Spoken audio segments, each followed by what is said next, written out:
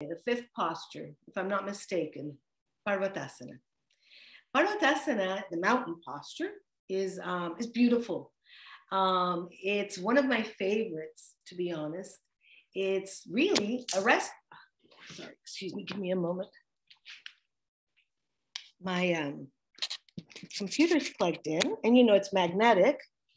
And so my cat walked by and just kind of brushed it, and the plug fell out. So in Parvatasana, it gives us a chance to rest when we're doing Surya Namaskar. Believe it or not, I know you're on your hands and on your soles of your feet, but if you do it properly, meaning if the weight is distributed the way it needs to be distributed, if the arms are in the right position, it's a very nice resting posture. But it's also a very effective posture. So let me explain it to you. Let me explain a little bit about the posture, and then I'll go ahead and show you. But with Parvatasana, I want you to understand that this is the focal point, your Vishuddhi chakra. This point right here, where the thyroid is. When we're going down onto our hands and our feet, I want you to concentrate on bringing the chin to the chest. We're putting pressure on the thyroid when we're doing that, okay? And we're putting pressure on that chakra, that whole area. We're activating, we're massaging, whatever you want to call it. But what we're doing is letting the focus be there. And in keeping the focus there, you're activating that area. Whether you have hypo or hyperthyroidism, it'll help either way. It's very good for the endocrine system because the thyroid is part of the endocrine system. It's a very, all the parts of the endocrine system are important, but the thyroid itself is such an important part of the coordination of the hormones and of the absorption of calcium, and you know, all these things that are so important to this body. This posture addresses through putting the pressure on the thyroid. Now, the other part of it is there's a beautiful stretch in the spine, beautiful stretch through the backs of the legs and the Achilles heel, beautiful stretch in the neck, strengthening of the arms. There's just a lot that this posture does, like all of them. All of them are really beautiful postures. But this one seems very simple. Oh, yes, I'm on my hands and my feet. No. What we're doing here is coordinating a resting position in which the body comes into this beautiful balance. And we're actively helping the body to do that by pressing the chin to the chest. Okay, so think of it in terms of trying to look at your belly button when you're down, or at your knees when you're down. And that'll keep that chin down toward the chest. Okay, normally, I don't want you to necessarily put your chin down because you're kind of restricting your breathing when you're doing that. So the breath is going to be shallow. But in this case, I'm asking you to do that. Okay, the position calls for it. If at any time you feel lightheaded, please back out immediately but slowly. If you have high blood pressure, you have to be very careful. Okay, I suggest that you get into the posture, maybe tap the thyroid and bring the head up a little bit. Try not to keep the head down for a long time. In any of these positions that are inverted, you have to be very careful if you have high blood pressure. It's important that you be mindful of that, okay? And especially when we're doing Surya Namaskar or the sun salutation in a slow manner, we're holding the positions for a long time. And so you have to be careful. So I'll show you how to modify it so that you can alleviate that pressure on the head or on the brain. Again, I've said it before, there'll come a point if you practice Surya Namaskar, if you do this series of asanas, there may come a point where you'll go to the doctor and he'll say, oh my gosh, your blood pressure is actually low. We need to take you off medication. But until that point, until your doctor says your blood pressure has become normal, please be very careful, okay? It's essential that you check in with yourself. And again, if you become lightheaded, come out of the posture. Don't hold this posture for a long time. If you have high blood pressure. Go into it, rest, and then go into it again. But again, I'm going to ask you, and I'll show you, I'm going to ask you to raise your head a little bit rather than keeping it down the whole time. So any questions so far? Any questions on what we're discussing, or what I'm discussing? No? Okay, let me show you, and then there may be some questions after. You'll be going into the posture a little differently when you're doing the sequence, but when you're doing it separately, now remember, I want you to do these postures separately, okay? To begin with, as we're practicing, I hope you've been practicing, and if you haven't, that's okay. But if you've been practicing, I want you to practice them separately. So what do I mean by that? You do Pranamasana, you stay with Pranamasana, you get to know Pranamasana, you understand how it feels when those fingers are touching. You understand the balance that's occurring as it's, many things happen in this very simple posture, but once you get to know it, you understand how powerful that subtle aspect of it is. And the same, Hasta Uttanasana, same thing. This posture is beautiful. The benefits of it are amazing. But again, I want you to understand, go beyond the amazing to the subtle, okay? Go beyond what you're seeing physically to the subtle. And that's what happens when you practice it, when you isolate each posture and practice it and focus on just that. So in Parvatasana, you won't be, if you have high blood pressure, you won't be able to stay in the posture for very long. But when you do, I ask that you really, really understand and focus on what's happening in the body. So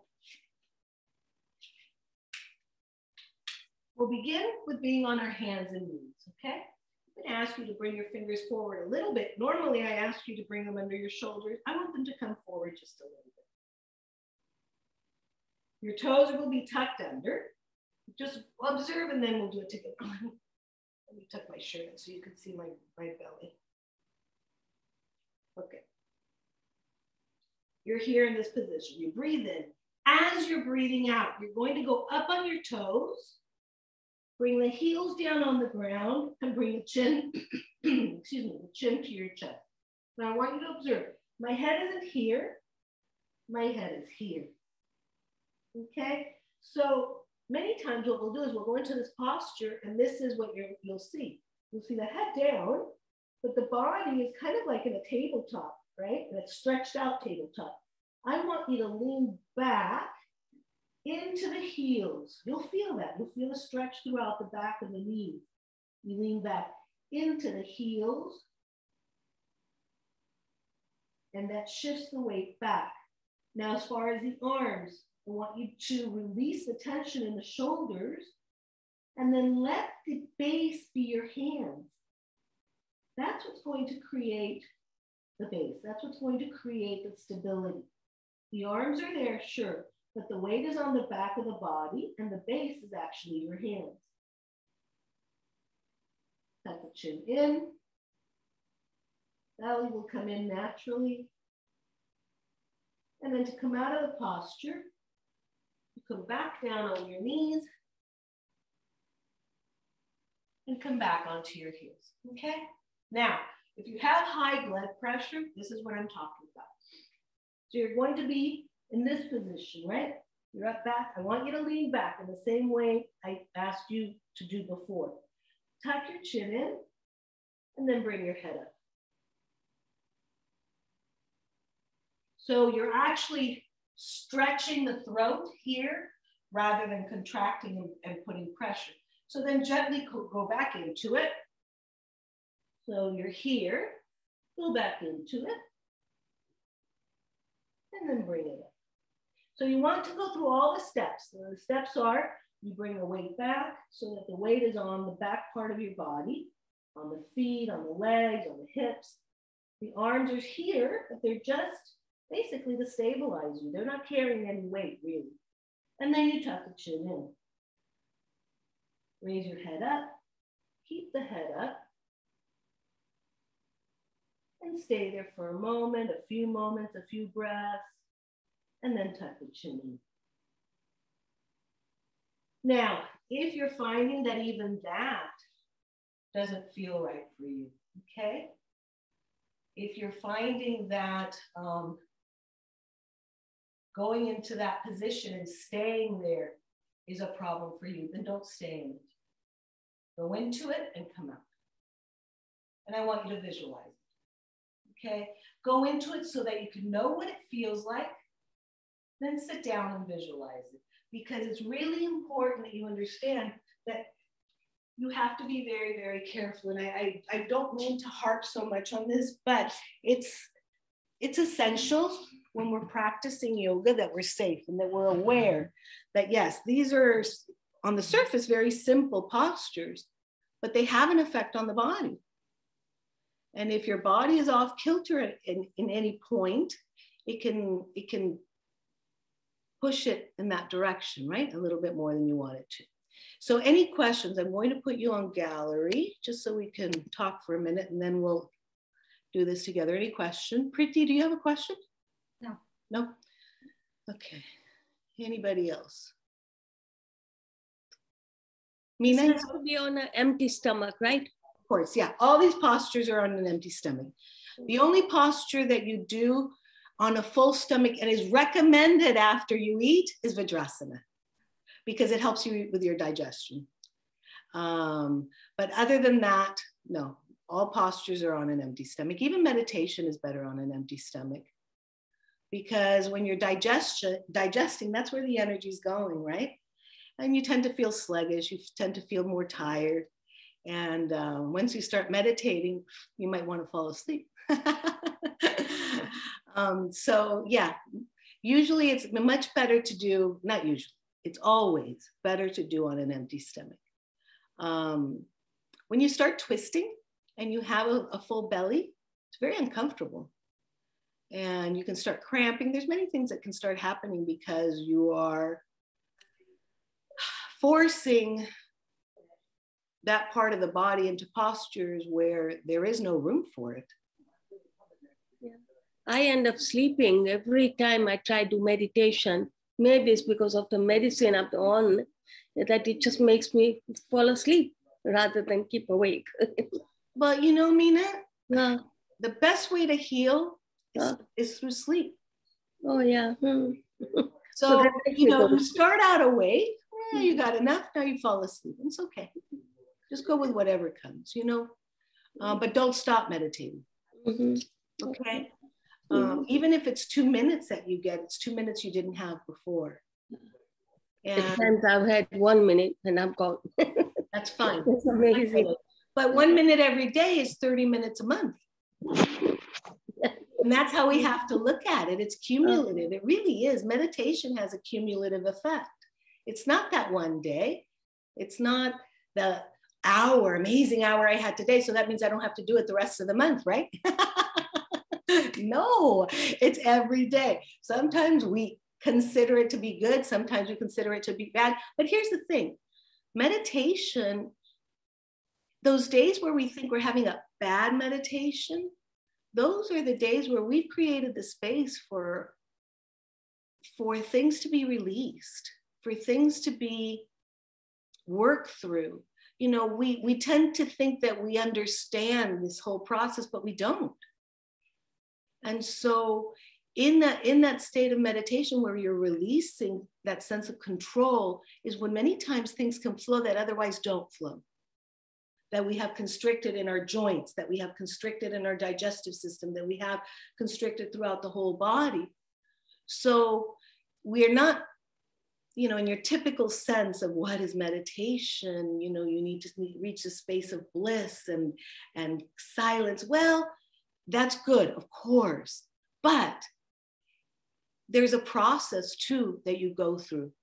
And there are times in our lives that that's what we need more than that state, or we need in order to be able to reach that state of silence.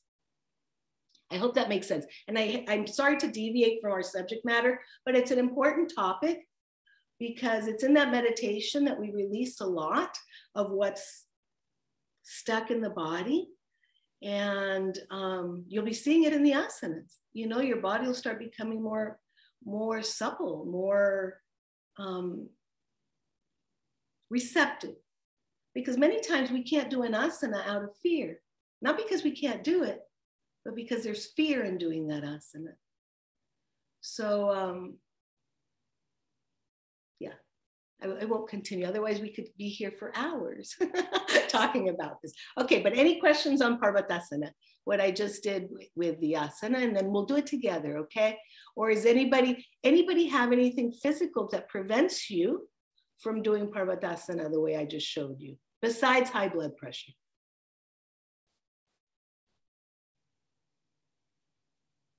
No? Okay. I have a bad back and neck, and so my neck, I can't put my neck how you were showing it. And hi, I'm Danielle's sister Pam. I've been on a couple of times, but I've been wanting to come on with you. No, welcome, Pam. It's nice to meet you.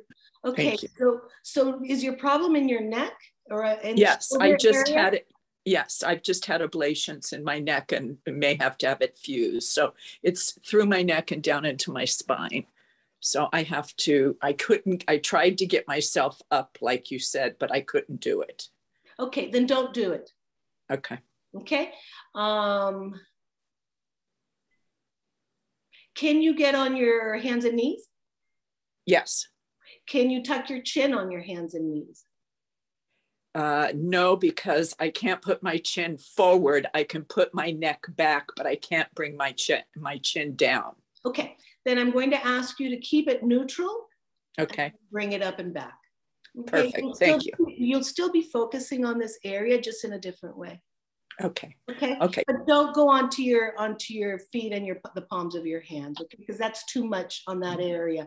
Just stay on the hands and knees. Okay, great. Thank you. I didn't mean to take away from your time. No, this is what, no, Pam, this is why we're here. This is exactly what this class is designed for, you are exactly, this kind of question is why we're here. So no, take the time. That's why. Okay, thank you. Yeah, that's why I put it the way I put it so that we can talk about it. Anybody else?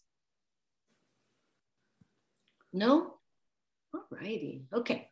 So I'm going to put it on speaker view, okay, so that we can, I'll put it on speaker view so you can see what I'm doing.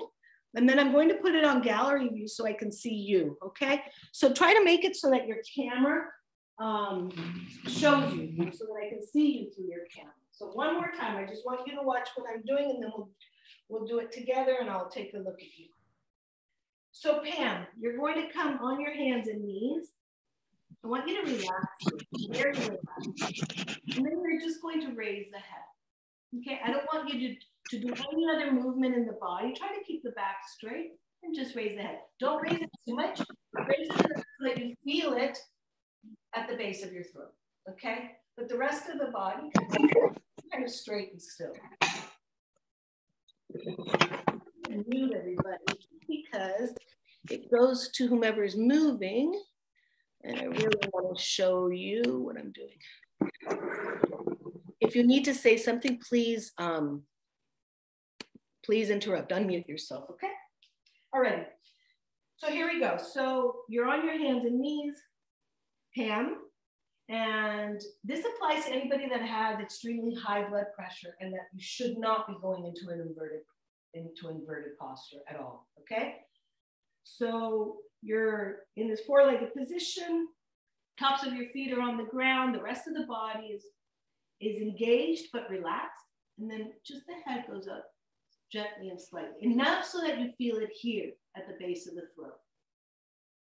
And then once you're there for a few moments, a few breaths, then just straighten the head, relax the neck, and then you can bring it back again, okay?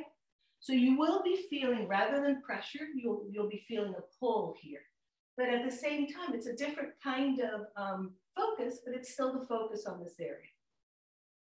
Okay, now for the rest of you, tuck your toes under, hands and feet are on the ground. Bring the hands forward just a little bit. You don't want them under your shoulders like I asked Pam to do. You want them to come forward a little bit, about a palm further forward.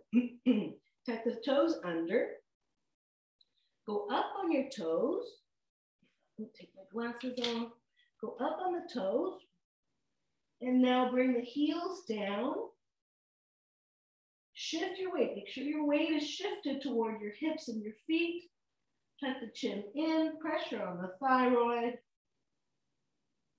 And stay here. If you have high blood pressure and this is not where you want to be, you keep your head up.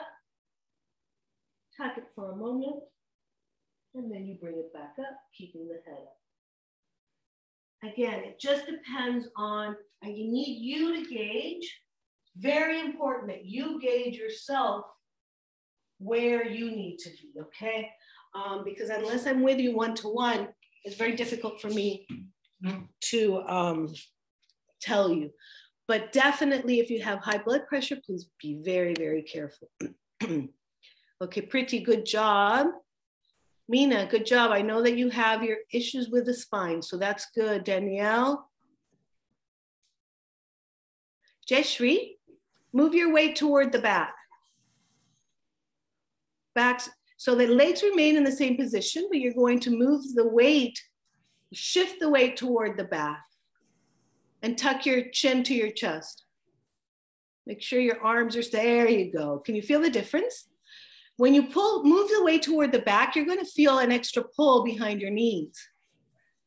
And that's what you want. You want the extra pull behind the knees. I'm not so worried about the heels coming down on the ground. I mean, that'd be nice if they did. But you have to be very careful that you don't pull so that the heels have that extra pull. I know people that have strained and pulled those tendons. So you have to be very careful, but I do want you to feel the pressure. Ashrat, good job. Tuck your chin in. Good, that's it. All righty, come back down onto your hands and knees. Come back onto hands and knees for a moment. Yeah, rest, bring your head up. And then I'll get back to you, Karen. Stay in the position you were in, Karen, because I can see you better from the side, yeah. I just want you to rest for a moment. You have to be careful. This is a beautiful posture, but don't stay in it for more than like 30 seconds, okay? It's good for your brain because the blood flows down. It's good for the spine. But again, please, please, I know I keep saying that, but I'm really concerned about your blood pressure, okay? So make sure if you don't have high blood pressure, it's all good. All righty, so breathe in. As you're breathing out, go up on your toes, lift the knees. There we go. And now bring the heels on the ground. Good. Bring the heels back on the ground. Good. Okay. Karen, tuck your chin in. There, that's it. And what will happen is as you're tucking the chin in, the weight will kind of transfer automatically. There we go. Good job. That's it. Gail, let's see. Good job. Try to shift the weight more toward your hips and your feet. There. You feel the difference? Yeah, okay. All righty. Cynthia, good job. Sandy, I didn't get to see you. And slowly and gently come back onto your knees. Breathe in. And we'll do it one more time, okay?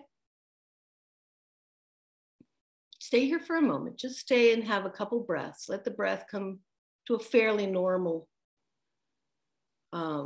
rate.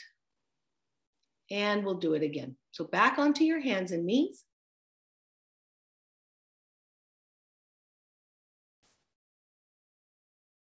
And lift the knees as you're breathing out. Go up on your toes. And now bring the heels on the ground.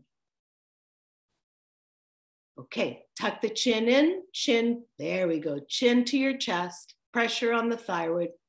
That's it, Sandy. From this vantage point, it looks like you're doing it right. Okay. Jeshri, move your weight back toward the feet. You don't move the feet, move the weight. You just shift the weight. And now chin to your chest. Good, that's it. Okay. All righty, slowly and gently come back onto your knees. Bring your bottom back onto your heels. Extend your arms overhead. onto the ground. You're going to go down on the ground. So let me show you. You come out of the posture. You're here, right? You're going to come out of the posture onto your hands and knees. Then I want you to come back down onto the heels and arms in front of you. It's a nice stretch through the spine, through the arms. And then bring your hands next to your knees and use your arms to push yourself up.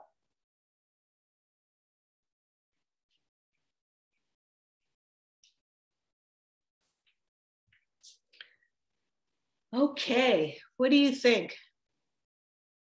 Questions, comments? Well, how did it go? Well, you answered my question about putting the feet all the way down on the ground. I'm not able to do that just yet. It feels too much of a stretch and I don't want to hurt that area. Also, are the knees to be hip width? Yes. Or together, hip width, okay. Whatever's comfortable. Some of us may need to have them hip width. Some people like to have the feet almost together. If you can be balanced, but I like hip width because you're aligned hip width, right? You want to keep alignment. You try to keep that alignment at all times, okay? But if you feel off kilter, just open them up a little bit. I did at first. I mean, that's what happened. I felt they were too close together and I said, this doesn't feel right. So I adjusted. And that's what you have to do. You know, that's why I use very little hands-on with people. I like to help them find their own sweet spot, you know, because we're all so different. And so it's important, like you did, you shift a little bit. Okay, now you feel centered. Now your base is safe. Now you can go into the posture. And don't bring the heels down if you don't feel good about it, because you can overstretch and really hurt yourself. Thank you. Good job on that. Yeah. Priti, did you have a question? Yes, my weight on my hand varied. You know, few times I felt like I had less weight, and then once I felt like I had more weight, and I don't understand. I did the posture the same way, but it seems like it varied. I know I should not have a lot of weight on my hand, but well, your hands are your base. So you'll have less weight the more you shift the weight to the back, right? Right. But the hands are the base. So depending upon, let me word this properly so that you understand it. And I don't mean that you wouldn't understand. I'm just trying to, so that I'm phrasing it properly to get the message across. The more relaxed you are, the less you're going to feel that pressure. Okay. Okay. The more stable the arms are, you want the arms to be straight, right? You want the back, it is engaged, but you want it to be relaxed. This is, believe it or not, a resting posture. So you want to bring in that sense of rest, right, into it. But you're right, there are times, and I know what you're talking about because it happens to me. There are times that even though I've shifted everything back, I've still got a lot of weight here. What is up with that? I come out of the posture, come back in, and it goes away. Okay. So just play with it, and you'll find that there will be those subtle things that you've done that either take that weight away or create the weight. Because on the surface, it all looks the same, but more subtly, you'll find that there's just a slight shift that you need to make, okay? But I totally understand what you're saying, and I'm not sure that I helped you with my answer. You did, and I think the relaxation point, maybe I'm, scared or, something like that, that probably is causing that stress and maybe putting, the more weight on it. I don't know, but I'll practice more and think about, relax myself more, so.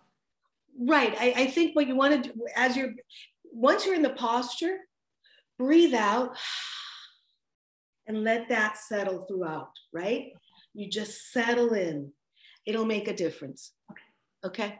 And if it doesn't, let's talk again. Okay. Okay? Thank you. Thank you so much. Yeah. Gail? It would help me if you could just describe, like technically in the body, how what we're doing here is different than down dog. Down dog is it is the same thing? The same thing, except the American word for it is down dog, and the Sanskrit word is Parvatasana. Oh my goodness. Okay. So with down dog, I never put my head down that way with the chin against the thyroid. It was more of a, free flow. So this is different in that way. Well, it is in that, different people teach things differently. I'm teaching it according to Swami Satyananda. This is the way he has configured Surya Namaskar. Surya Namaskar is very similar across the board, but there are just these little nuances, right? And he saw Surya Namaskar as a therapeutic ensemble of asanas that can help the body. And how does it help? What can you do as you're going through the body? And this would be one of them, right? Putting the pressure on the thyroid. An Ashtanga Namaskar, and we haven't done that one yet. Hasta Uttanasana, when you're coming back, he doesn't want you leaning back. Like you'll see many people lean way, way back. No, he wants you just leaning enough so that you feel it at the sternum. Little details like that create harmony and create a state of relaxation in the body, because his point was that it was in that relaxation that healing happened. And how do you relax in a posture if you are trying to hold on for dear life because you're arching back and your balance is really off center, right? So, and what needs to happen as you're holding back? Yes, you're stretching the spine, but you want to create that tension in the sternum, right? That pull in the sternum. You create the pull and then you relax. So that pull is created, but you're still relaxed. When you're bringing the chin to the chest in Parvatasana, you would say, well, I'm kind of creating an unrelaxed position, right? But if you notice, when you're bringing the chin to the chest, you're putting pressure on the thyroid, but you're also, in doing that, the body goes toward the back naturally. So you're creating this mountain naturally by placing certain things in certain ways, meaning the chin to the chest, bringing the heels down as close to the ground, but not necessarily, but shifting that weight back. All those things come into position, right? So it's not that anybody else is doing it wrong. It's just other people have different ways of doing it. And the way I'm teaching it now is for therapeutic purposes. And he saw Surya Namaskar as a very therapeutic set of asanas. And it is, done properly, it's beautiful. That's why I swear by it. Because it brought me out of this horrible disease that I just thought was never going to happen. And so as the rhythm of my body started coming into sync, things started happening, So yeah, and I hope that answers your question. Yeah, thank you. Yeah, but down dog and Surya Namaskar are basically the same thing. It's just the American word for it or the English word for it. Okay. Any other questions? Nina?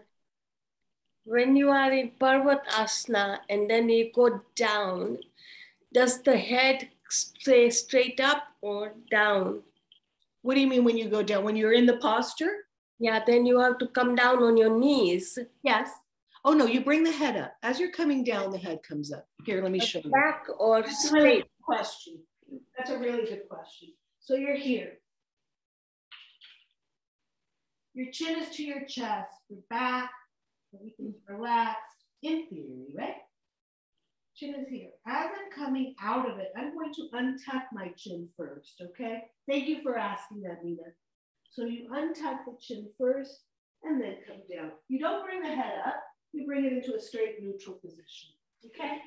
And thank you. yeah, good question, thank you. I don't think I covered that when I was going through it. Well, I was just noticing that because I was trying to put a few things together that you've taught us. And the next move that you go into stretches your neck, your thyroid back the other way. So I never realized that when you're tucking to your chin, you know, and then the next move, you stretch the other way. So it makes a lot more sense now. Yeah. Because I had never really done the, tucking my, you know, it's like people have said, you know, look at your belly button or, you know, but have not explained, you know, sort of why, you know, that you're compressing your thyroid at that point. So, so it's making more sense as we tie these things together. But I know you're not doing that quite yet. No. But I appreciate you skipping forward because it's exactly it. That's, you know, and that's the beauty of Surya Namaskar. The back stretches back and it stretches forward. Right. The neck stretches back and it stretches forward. You know, you've got this constant back and forth. And that's why we call it a dance, right? You're dancing back, you're dancing forward. You're letting the body stretch and move through that. You're waking up the nervous system. You're waking up the endocrine system, the circulatory system, the lymphatic system. All of it is being awakened with Surya Namaskar. And so what does that mean? We're talking about heart disease. We're talking about diabetes. We're talking about MS. All these things, all these systems that are out of balance start coming back into balance. And when we bring it all together, yeah, you'll have that movement. And then you incorporate the breath. And then you incorporate the focus of where, I've been trying to kind of show you with each posture, the focus, but you start moving the focus through the body. And then after a while, you don't even need to think about it because that's where your focus will go naturally as you're flowing through. The body will tell you where you need to go. Does this make sense? Yeah? Okay. Any other questions? No? Okay. So I'm going to let you guys go. It's 9:16. And if you have any questions, just let me know. Okay. It's my pleasure to talk to you anytime. So if you have any questions, let me know. And practice. I know. I don't mean to give you homework, but practice and keep them separately. You know, do the first one, even if it's just 1 minute each of them, practice. Because I think you're going to be amazed by the difference it's going to make. Make the practice daily. Before you eat, not on a full belly. And it doesn't have to be a long practice. And I'm not going to ask you whether you do or not, because I don't want to put you on the spot, but do it because you'll be doing yourself a huge favor, huge. You're going to reap such benefits from it that I can't even explain because the body responds. You're tuning in and it's getting into rhythm while you're doing it. So, okay, another question. Sure. When you say practice, now practice putting the moves together or practice just this one move? Just this one move. Just this one move. Yes. Yes. See, here's the thing. You have to get to know each one of them very well. Otherwise, you're going back to what you already knew. Are you following what I'm saying? So I want you to know each one of the postures intimately, like you become that posture. And you know, if more than 2 minutes is too much for you, then do the 2 minutes. But I think what you're going to find is once you start settling in that posture, and once you start getting to know it, you're going to want to sit with it longer. Now, some of them are easier to sit with than others. Like Pranayama is so much more easily sat with than Parvatasana, right? I mean, that's obvious. But, and again, if you have high blood pressure, please don't sit with it for very long. But as you go in and out of it, you know, you get on your knees and you go back into it. That movement, you'll start feeling, you'll start noticing, you'll start, you know, day after day, after a week, it'll be wow, that's why, or this is, or in Priti, in your case, you'll say, oh my goodness, yeah, that's why they were feeling heavy. You know, the answers will come. You won't even need to ask me because the answers will come because you've been practicing. And again, doesn't have to be an hour practice. Yeah. A couple minutes each one. Separately though, don't string them together yet. Please don't string them together yet. I want you to get to know each one of them. And then when we string them together, you'll feel the power of them. And it'll probably, if you've been practicing, and maybe even if you're not practicing, if it comes for you, you'll feel the power of it. I mean, it's pretty incredible. I mean, I wouldn't be here teaching this if I didn't think that, right? So, but yeah. So no, do not string them together yet. Pick other asanas to do. Don't do Surya Namaskar right now. But thank you for being. Very nice, Margie. It's always the experience counts. Your experience is what you are giving us, and that's great. Yeah, I'll never teach you something that I haven't done, never. So just know everything I teach you, it's because I've done it. Sometimes good and sometimes not so good, right? But I've done it. But Surya Namaskar was very good. So I have to share that one. Okay. Thank you, Margie. Yeah. Thank you. Thank you for being with me today. Thank you, Margie. Mm-hmm. Appreciate Thank it. you, Margie. Thank you. Have a good day, and I'll see you tomorrow. Yeah. Bye-bye. See you tomorrow. Namaste. Namaste. Okay. Namaste. And I think somebody wanted me to stay, but I don't think she's here. Thank you, Margie. Namaste.